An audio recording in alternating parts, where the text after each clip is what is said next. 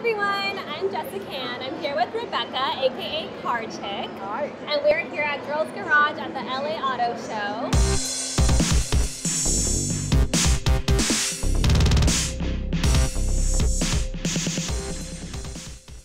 So Girls Garage is the first ever female-focused space at the LA Auto Show, really dedicated to empowering women to work on their cars. And so I called Rebekah up and she was one of the only female mechanics in LA, and believe it or not.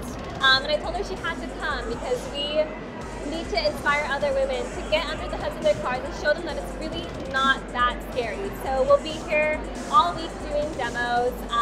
We actually just did a test drive with Volkswagen. We test drove their new fully electric Golf, and it was really fun. What did you say? It was great. It was so responsive, and I feel like if you have a wanted commuter car, it would be awesome for that. Yeah. The one thing that we were talking about with Carl, our gentleman from Volkswagen who was actually driving the car, was that it'll do 115 miles. Yeah. So that kind of, I mean, it's a great commuter car, first of all. I asked him, I have family in the Bay Area, love to do the road trips, and I said, how would I get to the Bay Area with its range being, I think, 130 max miles? That's on the newer one, the 2017 with the larger battery is 130 miles, and I believe this one is 115 miles. Yeah, and so he said, well, you're going to have to rent a car for that, but it's great for commuting. But one thing, being in downtown LA, and it's the weekend, there was a lot of traffic, and so that raised a good point that Rebekah brought up about brake pads. So in LA, we're driving under extreme conditions. We have so much traffic here, so many people will ask me at my shop, how long should I get on my brakes? How many miles will it take before it wears out? And my answer is, it depends on your driving pattern. In LA, we use the brake a lot more, but if we were doing a road trip, we wouldn't apply the brake as much. So many more miles, so we have to know. If you're driving, say, for example, from Los Angeles over into the San Fernando Valley every day for work or vice versa, you'll probably go through brake pads more often. Right. The interesting thing about this Volkswagen, though, or any hybrid or electric vehicle, is that the way that the transmission works, you're not applying the brake as much. The transmission's actually stopping the vehicle. Yeah. So, I bet you those brakes will last a long, long time, probably 2 to 3 times as long as a normal gasoline engine. Yeah, and that's something that actually I was really confused by, but he was explaining it to me because I've never had an electric car, and actually I've never had a new car, so I had a lot of questions about servicing, and warranty came up as well. That's something I'm not familiar with, having always bought used cars, never have a warranty. So can we kind of educate people on what to look for? Exactly. So the question that I asked him was, what is the full wrap warranty, which means pretty much everything on the car, everything electrical, all the window switches, so many components on the car would be covered. And his answer was 8 years. His answer actually was, how long, people normally ask how long the battery's under warranty, because that battery's quite expensive, and he said 8 years. So, but basically this is a fully electrical car, so the only thing that is probably going to go wrong with it are some electrical issues, with the windows and things like that, and the wipers and the brake pads. And I want to investigate further. We'll get back to you and let you know. How long that might be before you would change the brake pads.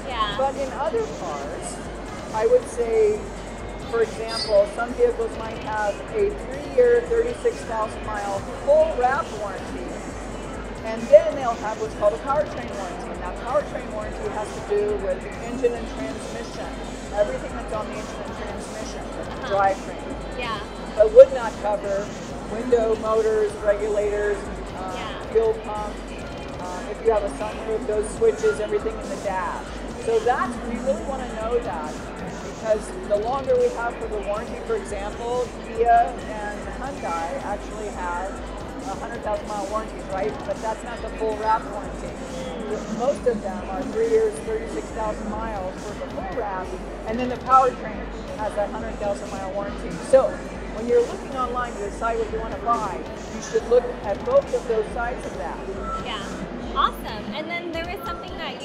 me because we are driving in extreme conditions here. That's true. So what is recommended in your owner's manual might not be what you should actually be paying attention to, because it's actually less that lesser miles to check the intervals of everything.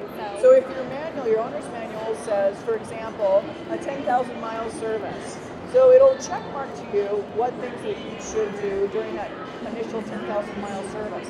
However, those are considered normal conditions. So if you don't do this when you drive, you're under severe conditions. If you drive 10 miles at 55 miles an hour without applying the brake, you're doing normal service. So I wonder if we asked anybody here. Very, very questionable here in LA. Yes. So you can pretty much assume that you're under severe service. Yeah. You may have to go down to half of that. So let's say, for example, I want to take a 30,000 mile service, and we're talking in generalities, of course. But let's choose a car, for example. Well, let's take the Volkswagen, your car. Yeah. So when her car was new, so it's a 2003 Jetta, and it was new, most likely, because she has an automatic transmission, it probably said to do an automatic transmission fluid service at 30,000 miles. Yeah. Or it might have said 60. You definitely, in LA, want to do it at 30,000 miles, at half that time. Exactly. So that's where we come in, not only as a mechanic, but as a consumer. We can check those fluids, we can see what they look like. Right. And by look and by smell, which we'll do later in another seminar, we can show you, we don't have a sniffer on our screen, but we can show you with words what we're talking about for smells. We can show you physically what it might look like if it's dirty or clean. And Becca already caught me because we were doing a demo yesterday on fluids. I thought I was okay on my oil. She took it out, put it on her glove, and showed that it's time for an oil change. But I was going off of the usual, you go to Pep Boys, Jiffy Lube, whatever, they have the sticker they put up, and I was like, oh, not time yet. But so that's the difference between each person. Yeah. Like, we're both women, but we both look a little different.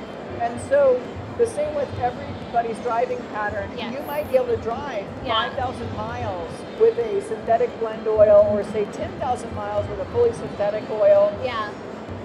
But you may not, if you're going over the hills, the canyon roads, or if you do a lot of stop and go traffic, you're going to have a little bit darker oil, a little bit dirtier oil. So we want to just look at it. If we look at it, then we know everything.